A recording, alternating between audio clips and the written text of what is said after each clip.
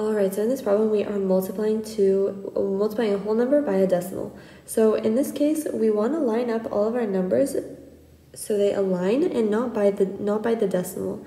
In contrast with adding and subtracting, we always wanted to line up our decimals.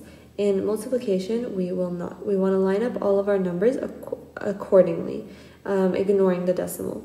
So now we have a regular long multiplication problem. So we're going to start by multiplying the 6 by all the numbers above. So 6 times 1 is 6, 6 times 7 is 42, 6 times 8 is 48 plus 4, which gives us 52. And now we're going to move on to our next column. We can erase the numbers that we carried over. And we're also going to place a placeholder because we're moving one column to the left. So now we have 0 times 1 is 0, and actually all the numbers you will multiply by 0 will be 0. And so now we will move on to our next 0, and we're going to place two placeholders this time.